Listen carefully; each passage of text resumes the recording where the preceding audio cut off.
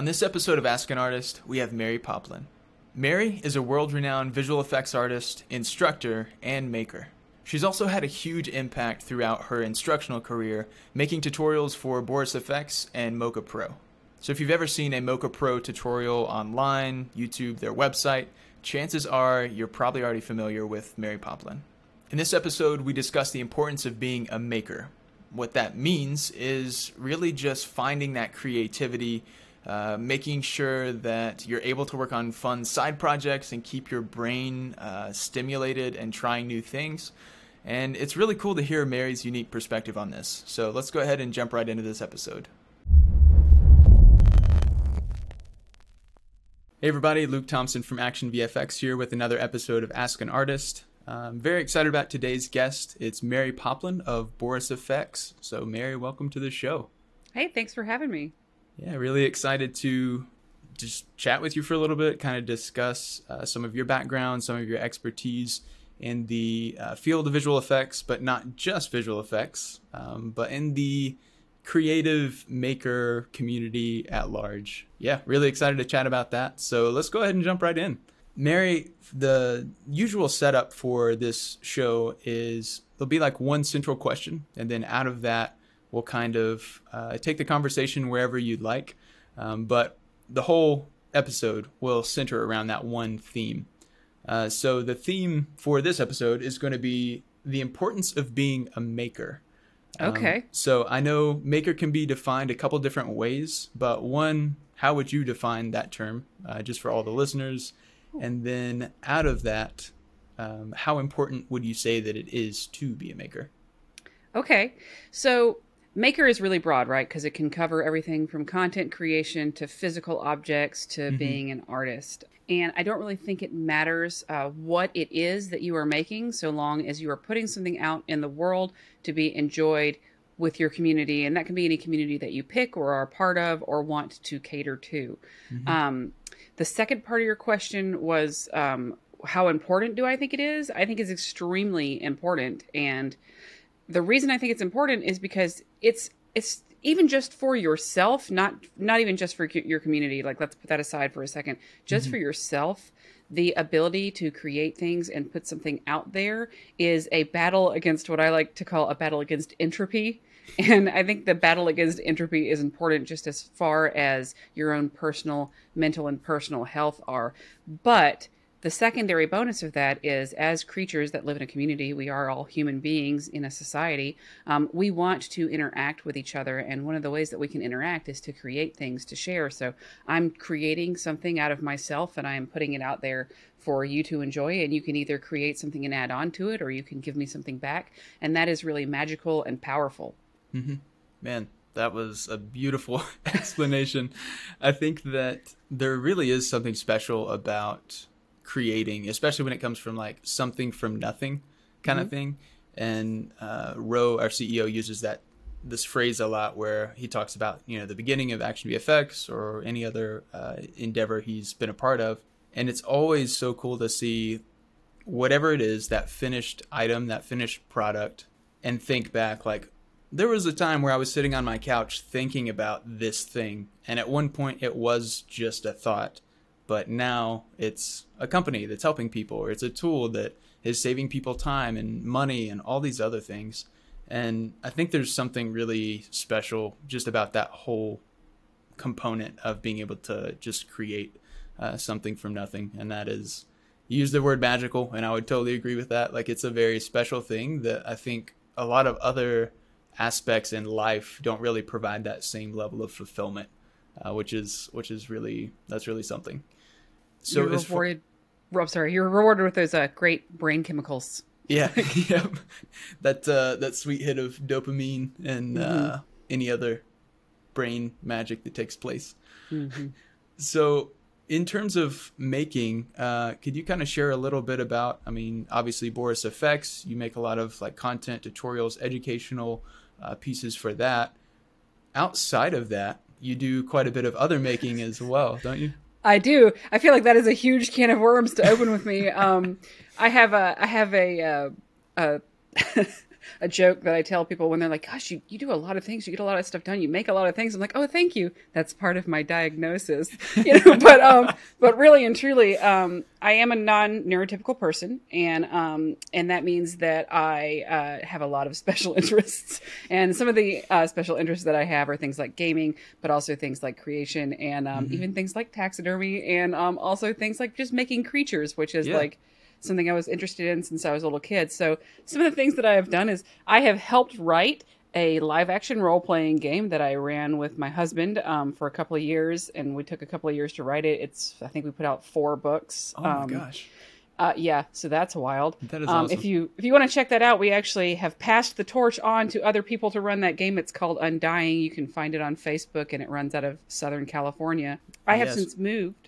I was going to say, we'll also drop a link to that in the show notes and in the description if anybody wants to check that out. Oh yeah, you can definitely do that. It's a small community, and they're very welcoming. And so that was called Undying. We also, I just recently moved back east.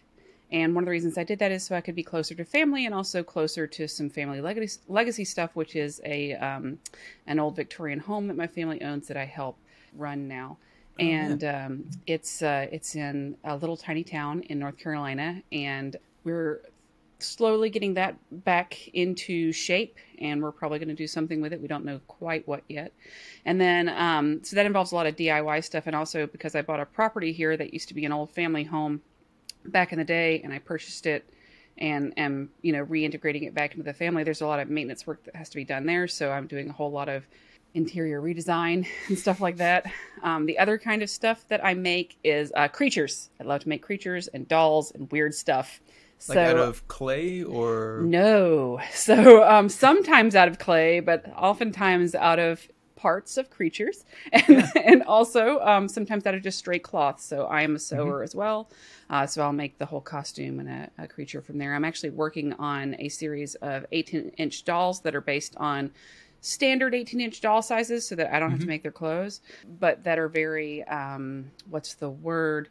Diverse. So anything from monsters to not, and I have some base models for that I've been working on. And then, gosh, wow, I do sculpt a lot and I draw a lot. That's awesome. Are you wanting to build those and kind of just keep them for like a private collection, or are you wanting to sell those as a set to mass produce? So what I'm trying to do with them is I do want to make them myself, and I'm probably going to eventually hire some sewers to make them as well if I want to mass produce them. And I don't know that I do. I got to figure it out, see what the market is. Yeah. But what I am going to do is allow people to take my pattern and print it out on a piece of cloth and cut and sew their own dolls based on whatever diverse characteristics they want to add to their doll. If they want their doll to be undead, or if they want their doll to be like just a perfect little girl doll, that looks like their niece, And I think that's important as a representational tool for kids. I am a mom. I have a small kid. She loves dolls. It's kind of where this project was born from. But I've also put together stuff like just stuffed skeletons and stuff like that from there, which are super cute. So that is really cool. Yeah, it's very.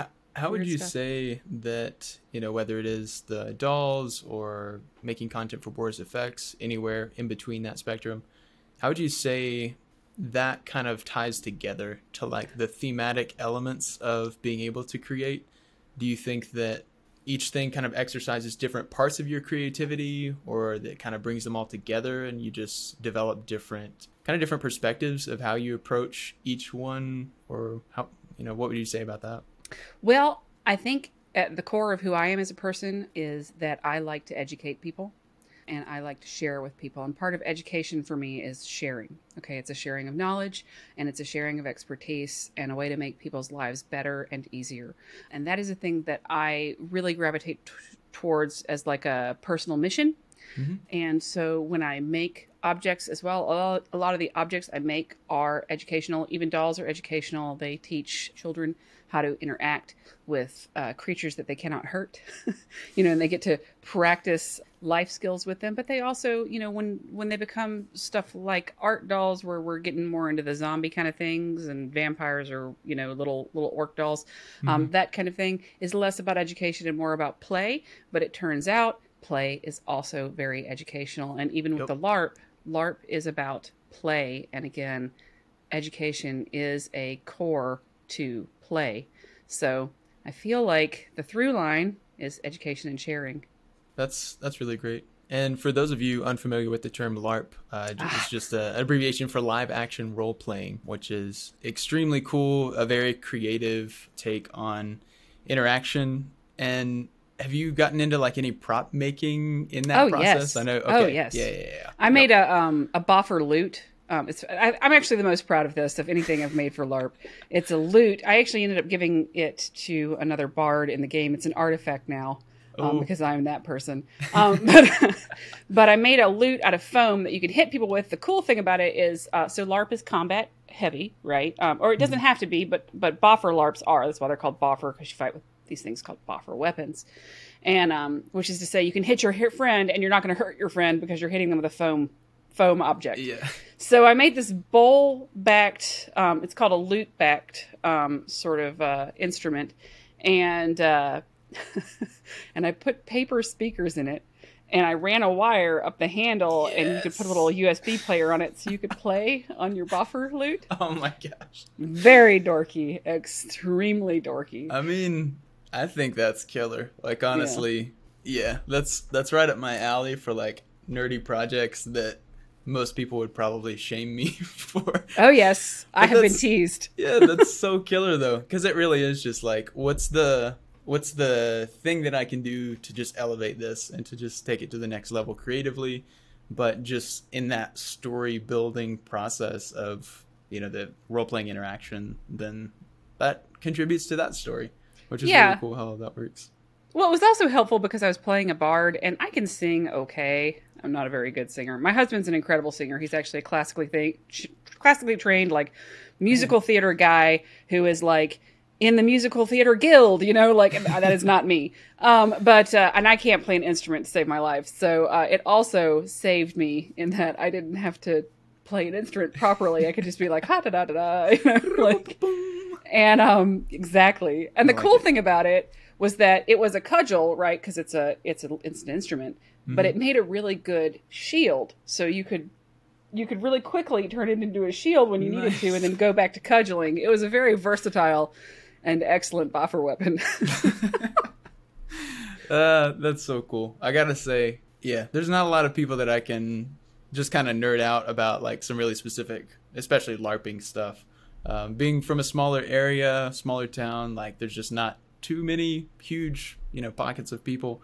But it's really cool to see, like, with the rise of, like, connectivity through the internet, Facebook groups, and all of these other things, there's all these, like, special interest groups that have been able to kind of pick up some more traction. And I think that is something that everyone should be involved in. It's like finding those hobbies or those really specific interests that may not be the most popular, most popular thing. There's might not be, 50 or even 100 people in those, but trying to find smaller groups of people that you can continue to form those relationships with and have the same line of thinking. I think it spawns a lot more creativity and a lot more, just go back to the community piece, right? It's that whole thing of finding like-minded people to be able to accomplish similar goals with. It's really cool, whether that's, working on VFX or outside. All of those same principles apply pretty unifiedly. I believe so. Yeah. So one question I had for you, Mary, is first up, congrats on Mocha's 20-year planar tracking anniversary. That is a huge deal, especially just given how fast technology has advanced. Even in the last 10 years has been insane. But you guys have again and again just stayed on the top as far as innovating, continued to be integrated with so many different workflows. Whether someone's working in software A or software B, you guys probably have some type of plugin or workaround to be able to provide tools for artists working there. What are some of the things you've kind of learned in your time there spent with, whether that's just like general advice for artists or maybe some best practices that you've learned that have just been really core principles that have kind of carried through, again, whether that's an organization that could benefit or a specific individual like wanting to hone and dial in their craft a little bit? Well, I would say the things that I have learned from working for Mocha are how to think about how to design something for artists. Because obviously we meet weekly and we discuss how to make the product better for not just big studios, but also individual artists and people who are prosumers, but people who are also pros, and how to think about needs outside of the way my brain works and outside of the way that I am used to thinking. One of the greatest things I think it's helped me do is try to think about things from another perspective, because oftentimes as designers and artists, our ego can be really wrapped up in what we do, right? And we can really have our vision and what we want and what we think is the right way or correct way based on our experience, and expect that to be universal for everybody else. But what I will think is obvious is not, and the way that I've discovered those things is talking to new users, people who've never touched the software before, people who have encountered challenges that I wouldn't necessarily think about, or worked on projects that I wouldn't necessarily think about. And the ability to get outside your comfort zone and do those things is a really healthy thing to do. And I think if you find yourself working on the same projects over and over, or the same type of thing over and over, my suggestion that I've learned from working with Mocha would be break out of that, and try to find something else that challenges you and that is difficult. So, and that sounds, very trite, but it's very true. You really do need to do things that are hard, and when I first joined Mocha, we had just converted everything into Mocha Pro. They had just made Moki, Motor, Monet, and Mocha all one product, and that was called Mocha Pro, and that's when I joined the team. I actually joined the team at the release party for Mocha Pro in Los Angeles. That's awesome. And that was my first experience with it. So I've been there for over 10 years, so about half, of the time, well, a little over half of the time that Mocha's been around. And it's been a really excellent adventure. And then a couple of years ago, Boris FX bought us, and that's been wonderful, because we've been able to take the tool that we had that was already like a really powerful tool. We were able to do things like speed it up, make it a plug-in, invent new technology, create this whole subplanar tracking system. And all of that has been, just a whirlwind of adventure and sometimes late nights and, a lot of challenges. That's super cool. So how long ago was it that Boris FX? Oh gosh, I want to say about, don't quote me on this. We're going to quote me on this because it's going to be recorded. Because I want to say it was like over 5 years ago. Okay, yeah. I'd honestly have to check my LinkedIn to look, because time is meaningless. And also we're in the middle of COVID, so time is extra meaningless. Yeah, double meaningless. I keep telling everyone, because someone asked me how long I knew, a mutual friend or whatever. I was like, well, we met right before COVID, so do the math in, a couple months maybe. Yeah. It's like we took a gap year of knowing people and doing stuff. Yeah. But yeah, it's Blur's Day is what it is. It's Blur's Day, the something. I like it. So that's, I think speaking to that, like, I can't imagine that influx of resources that came through to being able to, hey, we have this vision, we have this plan, but being able to have Boris FX come in and say, we're going to bring in our team and do all these other things to kind of help make that happen. And over the few years that that's already been the case, I think we've seen a lot of the results of that fruit, which is really cool. And you guys are just absolutely killing it, continuing, even with like the power mesh types of innovation, tools and stuff like that are only going to continue to improve. And it's just been really cool to be able to partner with you guys. And, whether that's giveaways or anything, we're always really happy to do that and be able to be a part of live streams and all of that. And like this podcast, it's super fun. Oh yeah, absolutely. And I cannot take credit for the direction that we have gone as Mocha. That's going to be mostly Martin, Ross, and JP. And I'm also on that team, but like it's a team that Boris FX, grabbed. And we've actually stayed a team through through that purchase. Now, you notice a lot of times when a larger company buys a smaller company, that team will be broken up and scattered to the four winds, and Yeah. that just didn't happen with us. And a lot of that is due to like Ross, trying to keep everybody cohesively together. And I definitely want to make sure that I shout out to how awesome they did at keeping our team together and keeping the creative dream team alive so that we could keep putting out this awesome product. That is really cool. And it always goes back to being some type of team effort. It's like, I always love how people are like, oh, that artist was an overnight success or whatever. And it's like, I mean, there were producers, there were managers, there were all these people doing their part to piece that puzzle together to make it happen. And yeah, we've been a fairly small team since we started. So we're going into, I guess next year will be our 6th year. We've just celebrated our 5th year. And even in that short period of time, like day one, really early on, it was just me and our CEO, Ro, trying to figure stuff out, trying to just do the best that we can to insert ourselves within the industry. Our first year together at NAB was, hey, we don't have a website yet, but we're going to try to talk with people in the VFX area. And one thing that I'll never forget, and I hope that I tell him this every time I meet him, or I see him again, is the first time that we met Ross was at the Boris FX booth.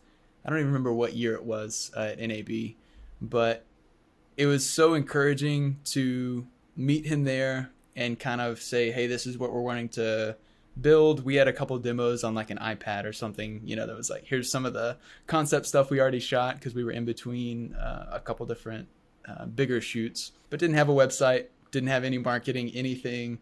And Ross's insight was just so encouraging during even that small interaction of when we first met, that was like, I definitely see the potential in this. If you guys are able to execute on this, it can really benefit because there is a need for it. Yeah. And what he didn't know was we talked to a couple other people like right before that. And a lot of people, the one right before him was really discouraging just because it was like, hey, there's so much fire stock footage out there. Like if anybody really wants new, better stuff, they'll shoot it themselves. And so it was kind of like being met with things like that back to back to back to back. And it was also really hard for us to communicate like our overall vision and our roadmap and what sets us apart from other people and all these different technical small things that would go into play. But that is one thing that I think I'll always remember and just be very grateful for, is despite all of that one interaction that I had with Ross at the very beginning was just like, man, this dude's awesome. Like, and it didn't even have to be like, hey, yeah, we're totally going to partner with you and do this and this. But that's eventually what that turned into, just because naturally we were able to kind of get our footing and get traction. So shout out to Ross for being awesome. Shout out to Ross for being awesome. His superpower is connecting the dots and connecting us with other companies that really help us grow, and that's wonderful. And we can all help each other grow. And I really appreciate that. Yeah, for sure. That's what it's all about. And especially in an industry like ours, it's funny talking to family members or whoever that may be that looks and they just see like the entertainment industry and they just kind of block it into this huge thing. Yeah. And there's so many like sub segments and pockets of like groups of people that do really specific things on set and they only work on set and all these just intricacies. But the visual effects industry really is small. Like if you ask me, there's not a ton of studios. There's not a ton of people as far as like population, if we're just saying something like much wider and more broad. But that's why it's just another thing that's been really important for me, for our team, to make sure that we are able to bring value in those interactions with everybody and always giving before we get.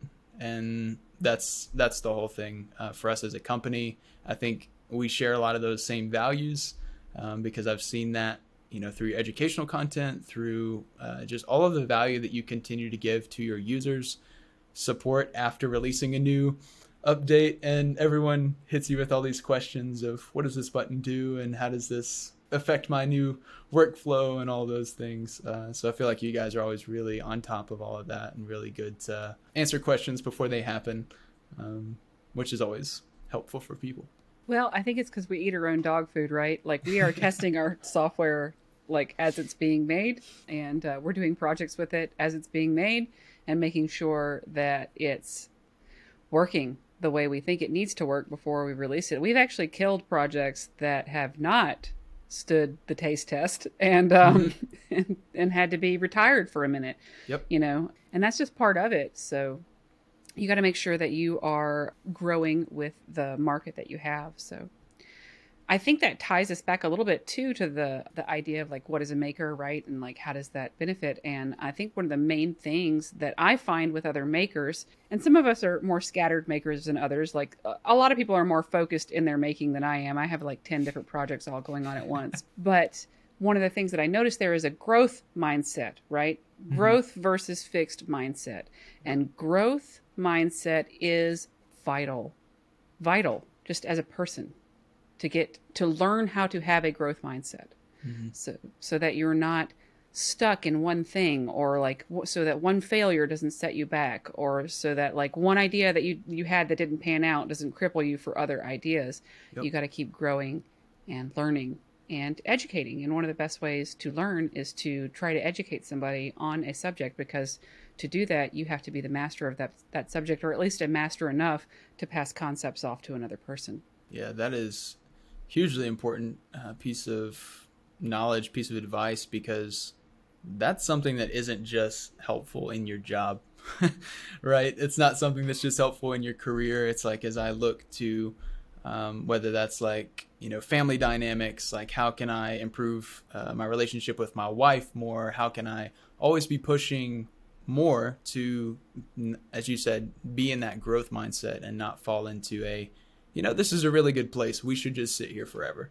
Mm-hmm. It's like, because that is going to change. The ground is going to become unsettled, as it always does, because that's what time does.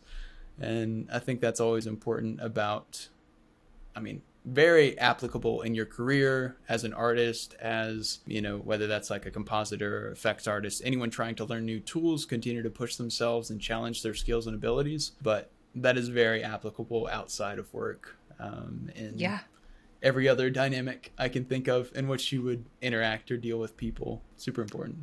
Yeah, I saw a meme the other day that I really, and we've reached the point where we're talking about memes, but hey, memes are great. I will talk about memes all day. I saw a meme the other day that I thought was really great. It just kind of punched me in the gut a little bit. It was this person with like sort of just a little bit of green leaves around them, and they were like, "You've changed," and they were talking to somebody who was totally blooming, and the person was like, "We're supposed to," Yeah. Like the answer wasn't like, yeah, of course I've changed. It was, we're supposed to change. And we are supposed to change. So, you're supposed to grow. That was a nice little slice of public consciousness that was delivered in meme form. Memes are great about doing that, right? Mm-hmm. The hard to swallow pill, that's one that usually gets me because they're made to hit deep. And so they usually cut me pretty deep. I'm like, that is a hard to swallow pill, because it's reality. Yeah, the stuff that's like, oh, to get better, you have to practice. Hard to swallow pill. Yeah. Like, ooh, I hate that one. Yuck. Yep, for sure. Awesome. So, Mary, what is next for you, your maker adventure, personally, but also for Boris FX? I know you guys have just released a big iteration of your current software. Feel free to talk a little bit about that. As well. Sure. We released a lot of things in this new release. I'm going to just sort of list it off real quick. We had Apple M1 and Adobe MFR support, so we put some speed changes in there, which that took a while to implement for our programming team, the dev team, and for Martin. We had a couple of things that we added that people had asked for, like people wanted to be able to track by individual channels, like RGB channels, so we put that in there. We improved the dope sheet. We really improved the insert module, which is one of my personal favorite modules, and I think it's super underutilized.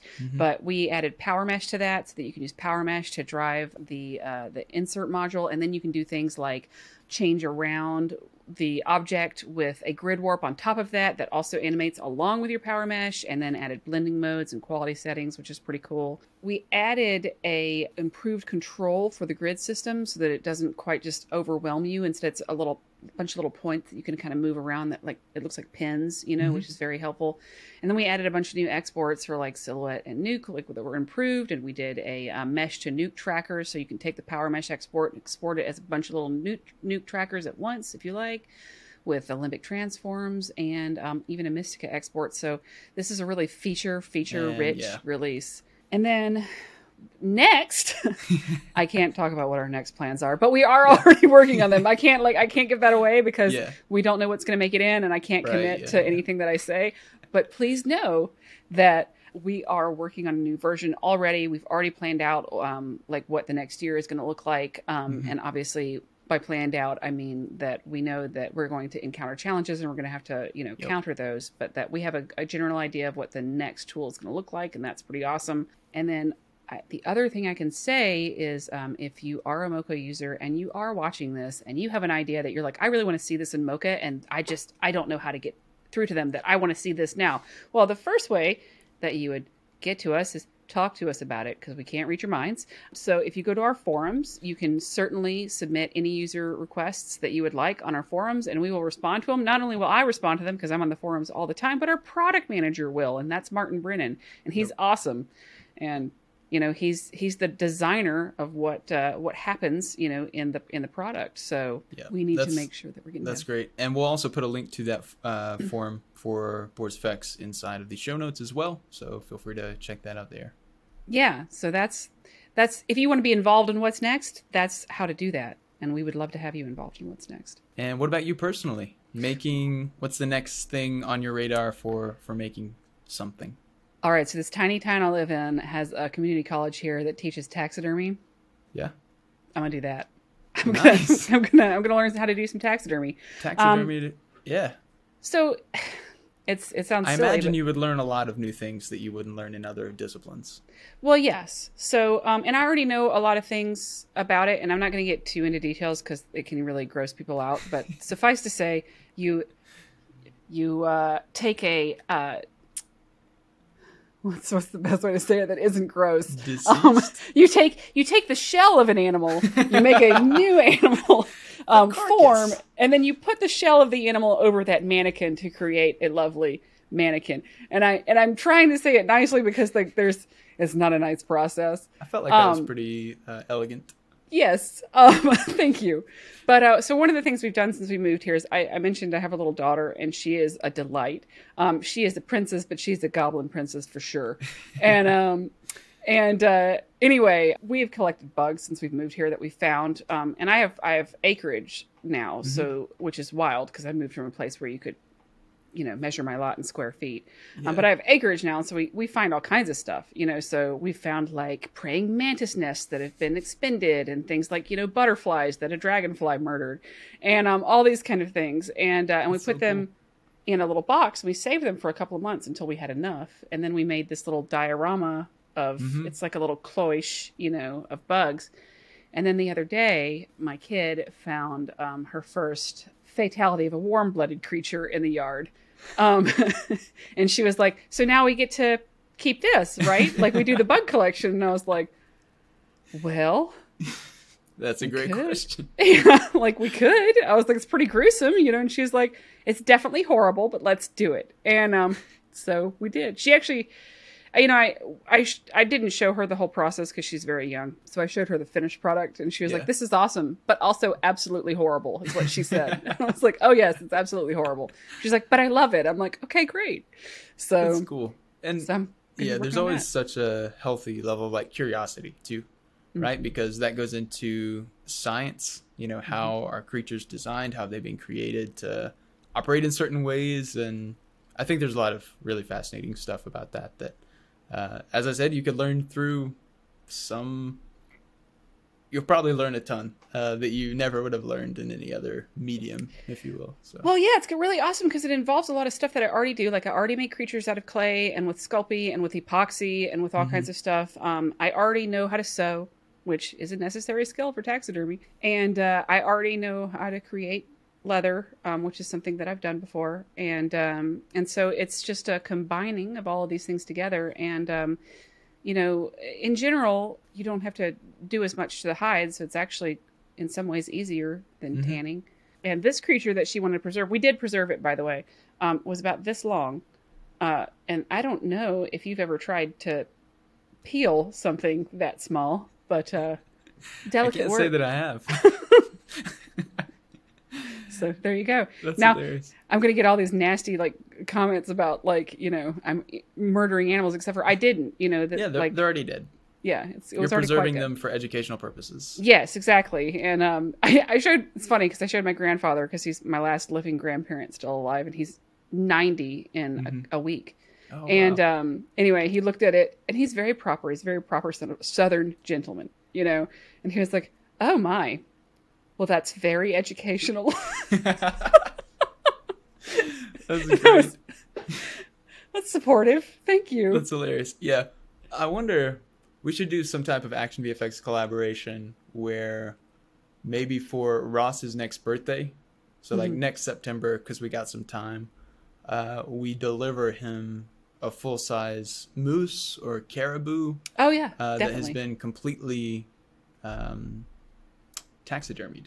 I think he would appreciate that. Oh yeah, I think he'd put it right in his office. Yeah.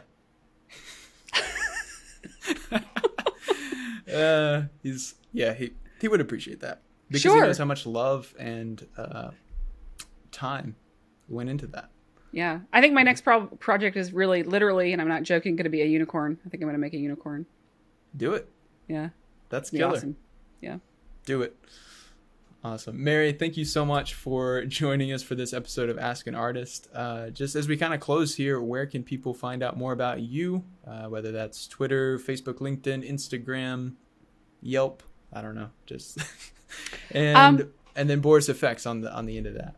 Well, I have a marypoplin.com if you want to know more about me, and it has links to all my social there. I don't really friend people on Facebook because that's like my personal view into my very twisted brainscape. So Twitter's good. LinkedIn is good if you want to know me as a professional person. I don't tend to friend people that I haven't met in person on Facebook, just because, existing as a woman on the internet is rough. Makes sense. Yeah.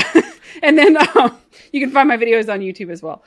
Now, if you want to find Boris FX stuff and you're not tired of hearing my voice, go to borisfx.com, and then under the download section, we have, not download section, the support section, we have a whole bunch of training. I mean, tons of training. I just recently did a whole training series at the beginning of the year with Ben Brownlee, who is awesome.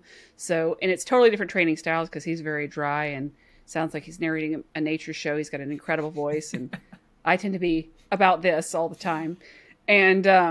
And so we did those together, and we go over the basics all the way down to tricky stuff. We actually have a whole section called What Happens When It All Goes Wrong. So I think you might really enjoy those. And that's at borisfx.com. And please visit it. That is perfect. I need a segment for my life titled What Happens When It All Goes Wrong. Yeah.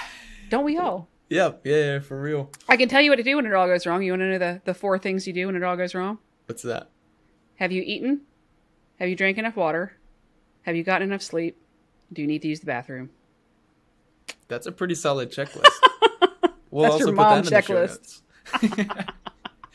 That's great. So all these links that Mary mentioned here at the end and throughout the episode can be found in the show notes. So if you're on, depending on what platform you're on, you can either find it in the description of the video or the show notes included of the episode. Mary, thank you so much for joining us for this episode of Ask an Artist. I know we've been having a lot of artists requesting to have you on just because of your renowned Mocha training. It's hilarious the extent of people that are just learning Mocha for the first time. And they're like, yeah, I've been learning this one curriculum. It seems like you're always the common thread, which is always the funny thing that it gets back to of like, you've so ingrained yourself and are so equipping and giving in your knowledge that just really shows through the artists that we have here. Every single one of them has learned from your tutorials, whether that's when they were starting out or, as you said, more of those advanced, like tricky tweaks or whatever, workarounds to certain things. You have been immensely helpful to our team at ActionVFX, but I know outside of that, countless feature films, episodic series, any other form of video content. We really appreciate your giving spirit And once again, thanks so much for joining us for this episode, Mary. I really appreciate you being here. Thanks for having me. I hope you enjoyed the weird glimpse into who I am outside of Mocha. I love it. I love it. It's exactly what we wanted. Perfect. All right. Appreciate it. Have a good day.